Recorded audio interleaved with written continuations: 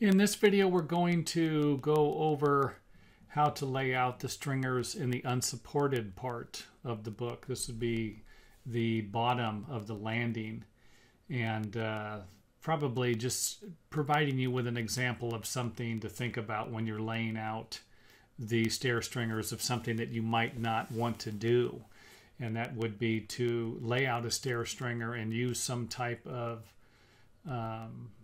it'd be nice to have a hanger or something that that will support the bottom of the stair stringer.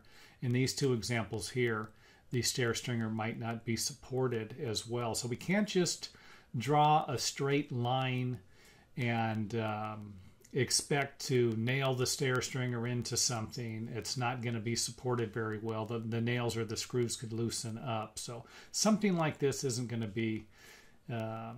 always going to be the best idea. And then thinking about, marking something even with the joist 5.5 inches, whatever the joist size would be, and then squaring it off without the general understanding of how it's going to be supported again.